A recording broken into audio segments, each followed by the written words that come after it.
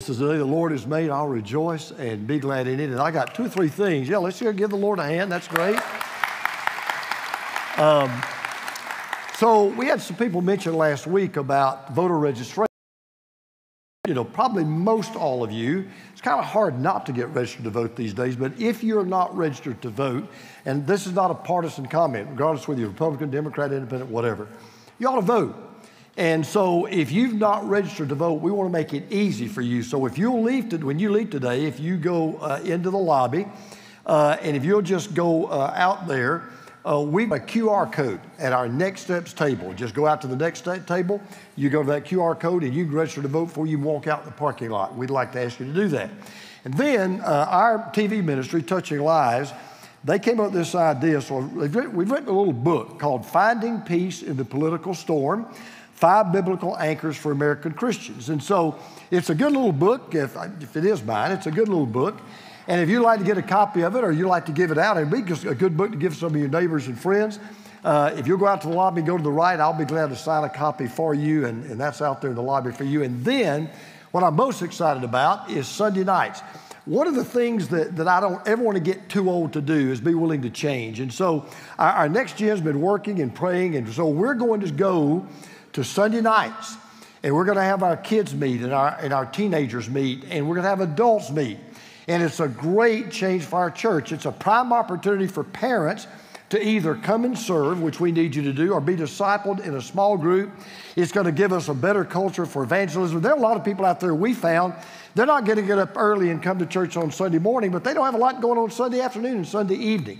And so I want to invite you to come and be a part of this. We think it's going to be something that's really going to be great. Now, if you are a guest of ours today, or you're watching for the first time, we started last week a little mini-series, 2 parts, that we're calling Political Correctness. And even though it really isn't about politics, and I know you just mentioned the word politics in church today, or really anywhere, you can divide the house in a heartbeat. But as you saw, I hope, last week, and you'll see this week, we're really not talking about politics per se. But that said, it kind of puts a somber mood because you don't know what I'm going to say, and you're worried. If you're a Republican, you're worried. Democrat, you're worried. You're an independent. You say, man, I want you to be careful. So I thought it'd be kind of good to lighten the mood a little bit, bring a little humor to what could really spark a forest fire, an argument in an instant. So let me give you one take on this phenomenon called politics. Just think about this. The opposite of pro is con, so the opposite of progress must be Congress. Just a thought. Here's another one. What is the difference between death and taxes? Congress doesn't meet every year to make death worse. How are politicians like diapers? They both need to be changed regularly and for the same reason. Why doesn't the government display a nativity scene every Christmas? They can't find 3 wise men. What's the most unfair thing? And I agree with this one. What is the most unfair thing about American politics? We get 50 choices for Miss America, but only 2 for the President of America. Here's the last one. You know how they say nobody can fix the economy, nobody can be trusted in foreign policy, nobody knows how to get things done, nobody's perfect. We all say that, right? Well, that's why I'm voting for nobody. All right. Now, we've been talking about the relationship of Christians to politics. Not just unbelievers, but primarily believers. And I said last week, there really are 2 parts to the topic. So one is, and this was the question we raised last week, how should followers of Jesus relate to our political leaders in government? And if you were here last week, you'll remember. If you weren't, I'm going to tell you that last week you said that our major responsibility for our leaders is to pray for them. You don't have to like them. You don't have to agree with them. You don't have to support their policies. But if you are a follower of Jesus, we are obligated to pray for our leaders. You can vote for whoever you choose to vote for, but at the end, regardless of who wins, whoever is put in office, we're commanded to pray for them. So last week we talked about what I call God and the governor. But today I want to shift our focus. I want to talk about God and the government. Now I want to talk about, okay, I told you how we're to relate to the government, but how is the government to relate to us? Now let me again stop and so we understand. Just the word government, if we're going to be honest, it just doesn't conjure up positive thoughts in a lot of people's minds, right? I mean, listen to this. This is true. 4 out of 5 people in America have a negative opinion about government. Now, when I read that, I thought to myself, I wonder what's wrong with the 5th person. The Pew Research Center released a report recently. Only 22% of adults have a favorable view of the government. As a matter of fact, the 5 worst rated institutions in America today, all of these have less than 20% confidence. This is in order, from the least worst to the worst, okay? Newspapers, the criminal justice system, television news, big business, Congress. Congress, you ready for this? It's the only one in single digits. When they ask people, do you like Congress? Do you like the job Congress is doing? Do you approve of Congress? Only 8% of Americans said they did. 92% of Americans basically said throw them all out. We don't like them at all. And frankly, I'm reminded of something Ronald Reagan once said about government. I think it's the best statement I've ever read. I love this. He said, government's like a baby, an alimentary canal with a big appetite at one end and no sense of responsibility to the other. Now, the truth of the matter is you can run, but you cannot hide from talking about the government or hearing about it. You can't get away from it because there's one thing you can count on. Listen, I even looked at the news today. Guarantee you something's in the news about the government. Maybe it's an economic report. Maybe it's an update about foreign affairs. Maybe it's the gloom of the soaring national debt. Maybe it's a Supreme Court decision. Maybe it's congressional legislation. Maybe it's a White House press conference. But every day, government is going to be in the news. You cannot get away from it. And frankly, I think we will all agree it really is a mixed bag. Because here's the truth, and this is what I'm going to say, and I think you'll agree with me. There are some things about the government that I like. And there are some things about the government that I appreciate. And there are some things about the government that I'm glad that they do. On the other hand, there are certain things about the government I don't like, and I'm not fond of, and I don't really support. So, as you think about how the government relates to us and how we relate to the government, there are 2 questions that come to mind, at least for believers. Number one, what does God's Word say about government? That's what we ought to be wanting. Not even what the Constitution says. What does God's Word say about government? And number 2, what does God's Word say about how the people should relate to the government? So with all of that as a background, I want you to take your Bibles, take God's Word or your cell phone or iPad or whatever, and I want you to turn to the New Testament to a book called Romans, easy to find. 4 Gospels, Acts, Romans, 6th book in the New Testament. I want you to turn to Romans chapter 13 because we don't have to wonder what the answer is to those questions. Paul is in the city of Corinth. I've been there many, many times. And he's writing to the church in Rome. And you have to go back 2,000 years to understand that what he wrote to these people in Rome was absolutely eye-opening and jaw-dropping. Because keep in mind, Paul's writing to both Jews and Gentiles. Now, they didn't agree on a lot of things, but there was one thing that the Jews and the Gentiles had in common. They didn't like the Roman government. They were no fans of the Roman emperor. You say, well, why is that? Well, there were a lot of advantages living under the Roman authorities. I mean, things were really good in a way. There was a universal peace. People were mostly safe. They had a tremendous system of roads, and economic times were basically good. Society was stable. What was the problem? It was a dictatorship, in effect. It was an authoritarian government. Now, things were great if you were a Roman soldier. But if you were a Jew, you were not a Roman soldier. If you were a Gentile, most of you were not Roman soldiers either. And if you were not a Roman soldier, you were up the creek without a paddle. Liberty was limited. Justice was swift. It wasn't always just. And if you were not a Roman soldier, you basically had no rights at all. You were the lowest person on the totem pole. And then Paul comes along and has the audacity Some would even say the arrogance, maybe the insanity to write the words that you are about to read. And they were hard to swallow. They were hard for a lot of people to get over. They were hard for a lot of people to digest, and you're going to see why in just a moment. But here's what Paul is going to tell us and tell them. The God that gives us grace also gives us government. The God that gives us grace also gives us government. So now we're going to raise the question, how should we relate to the government and what should they do for us? I'm going to share with you three quick things. Number one, we must acknowledge the God-given authority of government. You don't have a choice. We've got to acknowledge, we must acknowledge the God-given authority of government. Now, let me just tell you something about Paul and I have something in common. He would not have made a good politician, and neither would I. All right, that's just not my gift. I don't have the gift for it. Because you say, well, why doesn't he? Because he just gets right to the heart of the matter. There's no double talk. There's no double speak. He doesn't really set things up. He says, look, I'm going to tell you how it is. And so he begins in Romans 13, verse 1. He says, let everyone be subject to the governing authorities. Let me just stop right there. People are already gagging. They're already getting hot under the collar. Their veins are already bulging out. You've got to be kidding me. Let everyone be subject to the governing authority. Why? For there's no authority except that which God has established. The authorities that exist have been established by God. Consequently, whoever rebels against the authorities, rebelling against what God has instituted, and those who do so will bring judgment on themselves. Now, Paul's confirming a very simple principle. And that is that the authority of all governments and all governmental leaders everywhere comes from God. By the way, that's true of every government everywhere. It's true of a republic.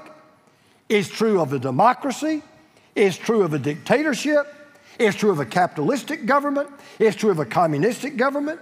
It is true in a government where the bells of freedom ring loud and clear. It's true in a government where the bells of freedom are muffled in silence. As a matter of fact, when you read through the Bible, this is what's really interesting. In fact, you'll really see this in the Old Testament. And it's really hard to really digest even for me. And I've read the Old Testament through, I don't know how many times. But here's what you'll find that's so perplexing. You'll find so often that God oftentimes will put good people in power to be a blessing. We get that. But then sometimes God allows evil people to be put in power to be a curse. It's strange. And the thing that all governments and all governmental rulers have in common is this: their authority is given by God and God alone. Now, I don't want you to hear something I'm not saying. I am not saying, and Paul was not saying, that the Hitlers and the Stalins and the Putins are approved by God, or that God is responsible for their behavior, or that their authority is never to be resisted. That's not what Paul is saying. He's just simply saying, look, I don't care what kind of government it is. I don't care what kind of a leader it has. There is no ruler, there is no dictator, there is no president, there is no king that has any authority in himself or of himself. It all comes from God. As a matter of fact, you may remember something Jesus said in Matthew 28. We've read it many times, but we don't realize even the political implications that Jesus said, of what Jesus said. He said this. He said, all authority. Now, what does that word all mean? Can somebody tell me in one word, what does that mean? Yeah, it means all. Great, you're doing good. All authority, not some, all. Name any kind of authority you want: economic, financial, political, militarily, judicial. Jesus said, all authority has been given in heaven and earth, has been given to me. It all comes from me. I mean, every single part of it comes from me. So, for example, great example. Jesus is standing before Pilate. Pilate thinks, buddy, I hold your life in my hands. You better pay attention to me, because I'm the one that's going to decide whether you live or whether you die. I've got the authority to kill you. Remember what Jesus said to him?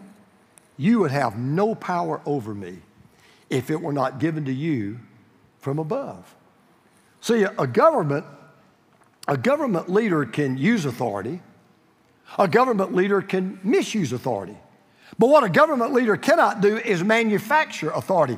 All authority comes from God. So I know when I look at this world, every government in power today is there for one of two reasons. Either God put that person in place personally, or God allows that authority to be in place. One of those two things have to be true. And the leaders of these governments, you say, wait a minute, what about these people that don't acknowledge God? They don't believe in God. They hate God. God is nowhere to be found on their radar screen. They don't want God anywhere around. As a matter of fact, they even persecute people who believe in God. I get that. But the only power they have, the only authority they have, is that which has been given to them by God. Now, having said that, don't draw another conclusion. That does not mean, so I've got to always obey the government. I should never resist the government. That's not what that means either. So how do you know?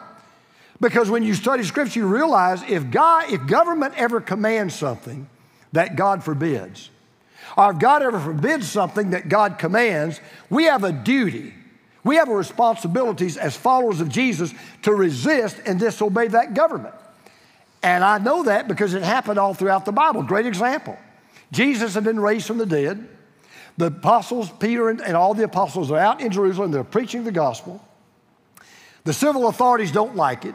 The sheriff doesn't like it. The mayor doesn't like it. The city council doesn't like it. So they call these guys in and they say, hey, you've got to quit preaching the gospel. Here's what they said. We must obey God rather than men. Sorry, guys.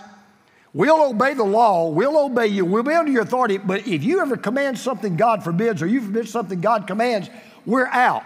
So whatever laws are enacted that clearly contradict God's law, civil disobedience is not just an option, it is an obligation. I'll give you another example.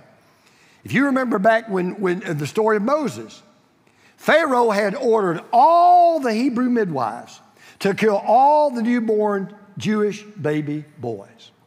And if they refused to obey, they would die. But they disobeyed, and Moses was born. One of my favorite stories in the Bible is when King Nebuchadnezzar commanded that all the people fall down and worship this golden idol. You remember that story?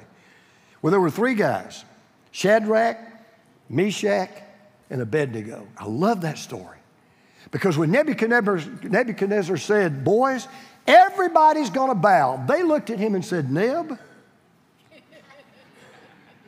we may burn, but we will not bend. And we will not bow, and we will not break. And years later, when a king named Darius passed a law that said for 30 days you cannot pray to any God except me, you got to pray to me and nobody else. The Bible says the first thing Daniel did was, we heard this 2 weeks ago, he went to his room, opened his door so everybody could see, and he began to pray. So I'm not saying that we have to just lockstep everything that the government says we need to obey. As long as they don't do anything that God forbids or God commands, that's great. But with that said, all I'm saying is, I'm sorry, this may hurt you, it may bother you. But we've got to acknowledge that any governmental authority is God-given authority. Not every governmental leader has been anointed by God, but every government leader has been appointed by God. That's what Paul says. But then he says there's a second thing we must do. If we want the government to relate to us and the government relates to us and we relate to them the way we should. Number two, he says we must appreciate the God-given responsibility of government. Now, there's always two sides to the coin called authority. With authority comes responsibility. Right? If you've got the authority to do something, then you have a responsibility that goes with it. I tell young pastors all the time when I talk about how to lead a church, and I talk about delegation. I'll say, guys, there's one big mistake a lot of pastors make, and it will get you in trouble every single time. Don't ever give someone responsibility if you don't give them the authority to carry it out. That's why my leadership style, I am the opposite of a micromanager. Now, I'll get involved in details when I need to. But my philosophy has always been, you hire people that know more about what they're doing than you do, and then you let them do it. You give them the responsibility to do their job and give them the authority to carry it out. Well, with authority comes responsibility. And so Paul says, let me tell you what the primary responsibility is of all government. You ready? Watch this. He says, for rulers hold no terror for those who do right, but for those who do wrong. Do you want to be free from fear of the one in authority? Then do what is right. You'll be commended. For the one in authority is God's servant. Don't lose thought of that. Think about that. For the one in authority is God's servant for your good. But if you do wrong, be afraid. For rulers do not bear the sword for no reason. They are God's servants, agents of wrath, to bring punishment to the wrongdoer. Now that is a mouthful. But what Paul basically said was, I can tell you in one single simple sentence what every government leader's job is and what the job of government is. Here it is. The primary responsibility of government is to do right for those who live right. That's the number one responsibility of government. You are to do right for those who live right. And Paul uses the phrase 3 times. It's really interesting. 3 times to show us that not only does government have authority from God, they have the responsibility to use that authority for the goodness of the people and for the glory of God. As a matter of fact, you could call it a ministry. Because in verse 4, 2 times in verse 4, the government is called God's servant. And then to nail the point home, Paul goes back in verse 6. Here's what he says.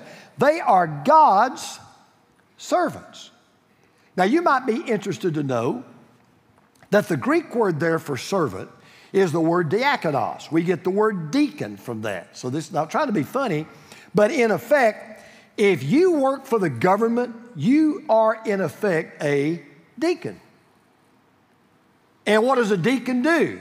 Well, the word deacon also means servant. A deacon is someone who serves.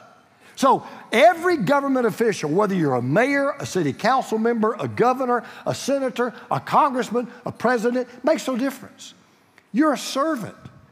You're a minister. And let me tell you something a lot of people have forgotten, and this is not a political statement, it's just a true statement. We've really forgotten this. It is not the job of the people to serve the government. It is the job of the government to serve the people. And we forgot that. And that's why you got a lot of arrogant people. They're like Barney and a bullet and Barney and a badge. They get elected and get a title, and then they act like we owe them. They act like we ought to serve them. No, no, no. I'm not your minister. You're mine. I'm not your servant. You're mine. Now, you may think it's kind of strange. Wait a minute. You mean you don't think of politicians, government officials as ministers or servants? Let me tell you something that we say every day here and over in Great Britain. They don't even think about it. So where do you get this idea that, you know, that a governor is a deacon, a governor or a president is a servant, or he is a minister? All right, watch this. What is the leading official in Great Britain called? He's called the prime what? Where do you think they got that idea? They got it from the Bible. Or how about this one? What do politicians love to call themselves? Oh, we are public. Where'd they get that idea? From the Bible. They're exactly right. He is a prime minister. He is the number one minister. His number one job is to serve the people of Great Britain. The governor, the president, the congressman, our senator, our mayor, their number one job is to be our servant and to be our minister. Officials were meant by God to serve and minister to the people they represent. By the way, Paul specifically lays this out in verse 4. Listen to what he says. For the one in authority is God's servant for your good. So the primary role of government is to do good by the people, for the people, and to the people. But now we got to get the devil in the details. Well, how do they carry that out? So what does that mean? What does the government do? What are the things they do that are supposed to be good for us? Well, Paul didn't mince words. He says, okay, I'll tell you. There are 3 things any government has a responsibility to do. So I'm going to give them to you in order, all right? They got 3 jobs. Number 1, they're to prohibit law breaking. Number 2, they're to promote law keepers. And number 3, they're to punish law breakers. That's what they're to do. They're to prohibit law breaking, they're to promote law keepers, and they're to punish law breakers. So the primary job of government is to establish, you'll hear this phrase a lot, the rule of law. That's their job. We're going to pass the rule of law. We're going to pass laws that hopefully will condemn evil. It will prevent evil, and also it will promote, that's what is good. So there are two sides to that coin. Government is to promote law keepers. So listen again to what Paul said in verse 3. He says, rulers hold no terror for those who do right, for those who do wrong. You want to be free from fear of the one in authority, then do what is right and you'll be commended. I'll give you a great example. You're going down 985. I go down 85 to work, come down up 95 to church. The speed limit is 70. Now, if you do 70, or a little secret, if you do 80, they won't bother you. I do 80. Have no fear. We're going somewhere 3 days ago. Teresa and I were going somewhere, and she said, I had Waze. If you ever use Waze, they'll say, police ahead, right? Teresa says, hey, there's police ahead. I said, no worries, I'm only doing 10 over. They'll wave at you as you go by. Do 13 over, get a ticket. So all I got to do, okay, whatever the speed limit is, I add 10 to it, and that's it. You can say, well, you're breaking the law. God forgives me. Okay, but listen. That's the primary job of the government. It is to pass laws that would prescribe and condemn people that break the law, and to praise people that don't. By the way, that word commended in verse 3, it literally means to praise. And so what Paul said was, look, if you keep the law, you obey the law, you submit to the law, you'll be in good standing. You'll have the favor of government authorities, and that's their job. Praise good people, promote people who keep the law, punish people who break the law. So verse 3 begins, for rulers who hold no terror for those who do right, but for those who do wrong. Now that word terror is a very interesting word. It's the root word that gives us the English word phobia. And what Paul is saying is, part of the job of government is to strike fear in the hearts of anyone who would do evil or even think about doing evil. Because Paul goes on to say this, for the one in authority is God's servant for your good. But if you do wrong, be afraid, be very afraid. For rulers do not bear the sword for no reason. They are God's servants, agents of wrath, to bring punishment on the wrongdoer.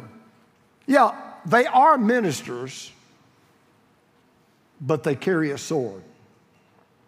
They are to walk softly, but they carry a big stick. By the way, the Roman sword was an instrument of punishment. So now we know what the government's supposed to do. It has the primary responsibility to protect its citizens from criminals and to punish criminals who attack the citizens. That's what's called the rule of law. So that's why we have courts, and that's why we have policemen, and that's why we have jails to protect us from enemies within. That's why we have an army and a navy and an air force and Marines and a Coast Guard to protect people of the nation from enemies without. And oh, by the way, while we're in the neighborhood, let me just teach you a little theology. The reason why we need government to protect people, and the reason why people need to hold the government accountable, is something that people forget, people don't believe, but it's true, and it blows my mind. Most of the world today believes people are basically good. They are not. People are basically bad. And if you don't believe that, have kids.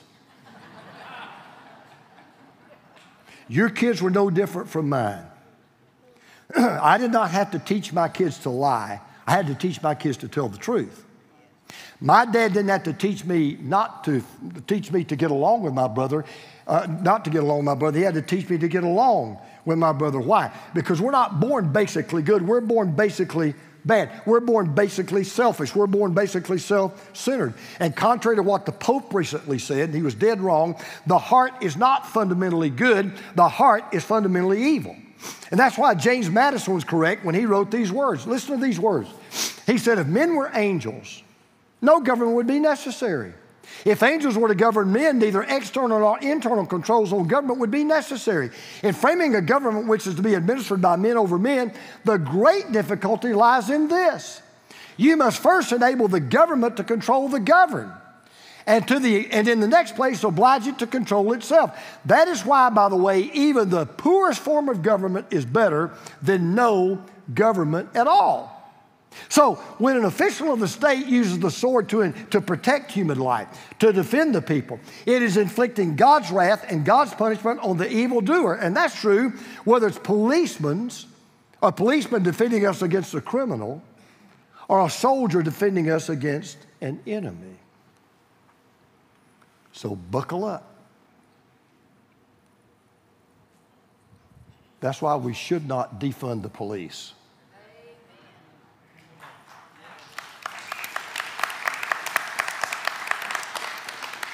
That's not defending bad police officers. But defunding the police is not the answer. And that's why we should never dishonor the military. Do they always get it right? Nobody always gets it right. But they are God's instruments to protect us, to promote what is just, to promote what is right, to punish those who disobey the rule of law and to protect those who keep the rule of law. So we must appreciate the God-given responsibility of government. We must acknowledge the God-given authority of government. But then Paul says one last thing. This is one part of the sermon I just wish I could just cut out. Because I'm going to be honest, I don't like it either. But here's what Paul says. We must accept our God-given accountability to the government. All right, so we're going to wade a little bit deep water here. You ready? I want to remind you of something, just in passing. The only way we can have good government is if we put good people in leadership positions. But the only way we'll put good leaders in government is if we, the people, are good enough to vote for good people. Now, you may not like that, but that's just the truth. The reason why we have such a big, bloated government is not just because of the leaders who have made big, bloated government. It's because we, the people, put those leaders in office to begin with. So before you look out the window, look in the mirror. Charles Colson was one of the most famous convicted criminals of the whole Watergate scandal. He came to Christ while he was in prison. He made this observation. He said, in any society, only two forces hold the sinful nature in check. The restraint of conscience or the restraint of the sword. Now listen to what he said. The less that citizens have of the former, the more the state must employ the latter. A society that fails to keep order by an appeal to civic duty and moral responsibility must resort to coercion, either open coercion as practiced by totalitarian states or covert coercion where citizens are wounded and voluntarily giving up their freedom. Now, let me summarize what Mr. Colson said, who was a dear friend and a brother. Let me just summarize what Chuck Colson said this way. The better the people are, the smaller the government you need. The better the people are, the smaller the government you need. But the worse the people are, the bigger the government you need. Now, with responsibility comes accountability. God-given accountability to government. So what is our accountability? Okay, here we go. Therefore, it is necessary to submit to the authorities, not only because of possible punishment, but also as a matter of conscience.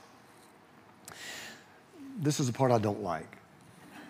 This is also why you pay taxes. Taxes.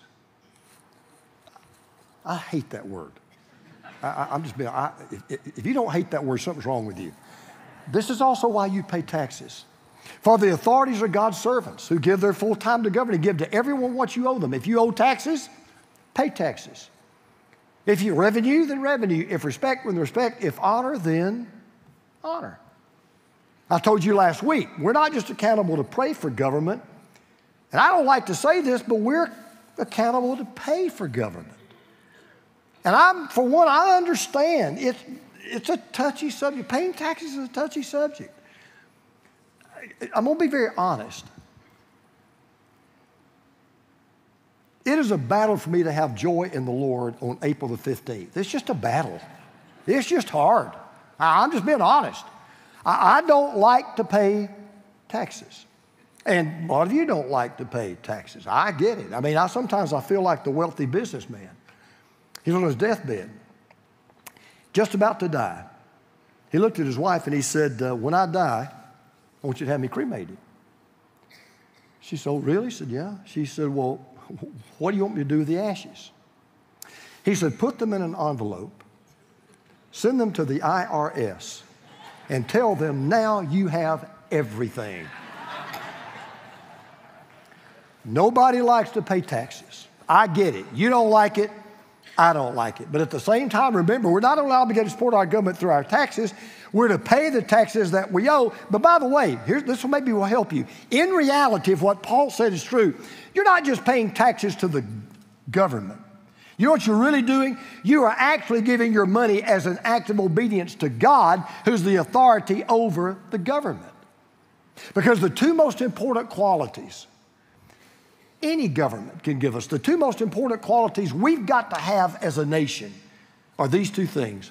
We've got to have security and we've got to have stability. And the only entity that really can give both as a nation to us is the government. That's their job. And by the way, our founding fathers got it. They understood that. They really did. Because even in the preamble of the Constitution, this is what they said the government's job is.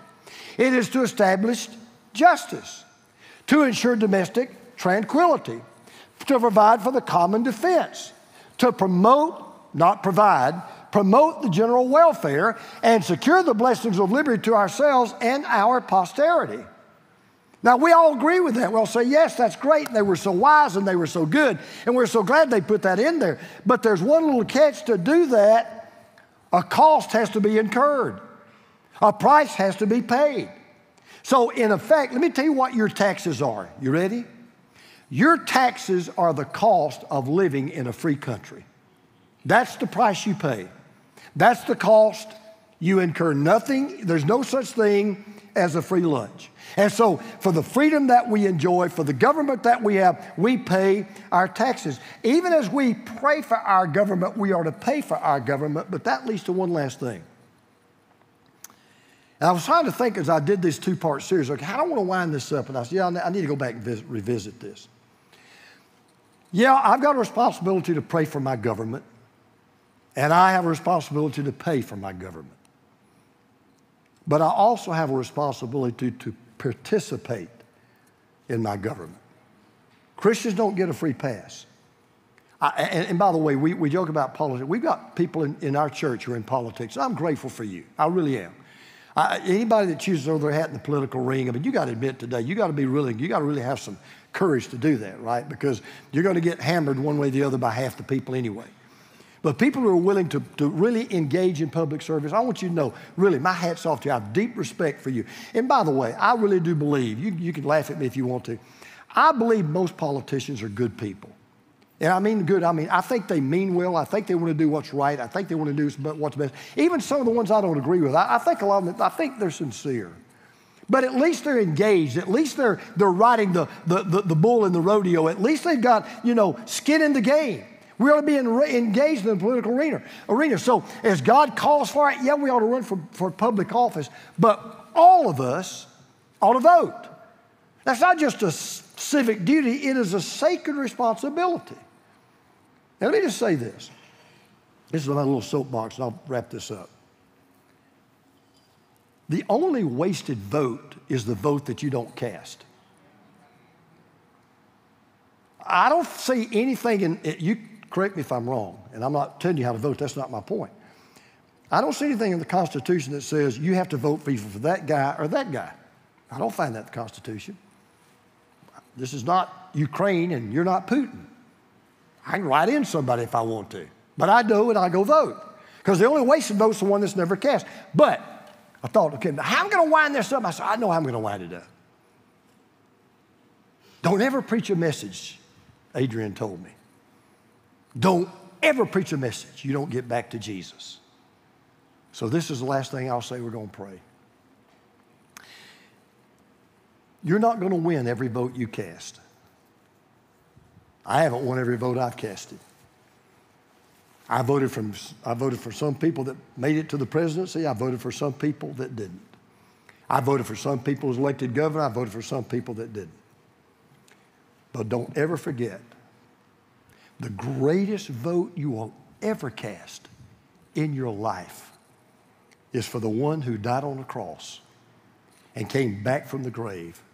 Because when you vote for him, you vote for you, and you receive eternal life. So would you pray for me right now with heads bowed, with eyes closed? And, you know, as we pray, I want to do two things. First of all, I just would like to ask, have you ever really cast your vote for Jesus Christ in your heart, with your life? Have you ever realized that without Jesus Christ, you're lost, you're a sinner?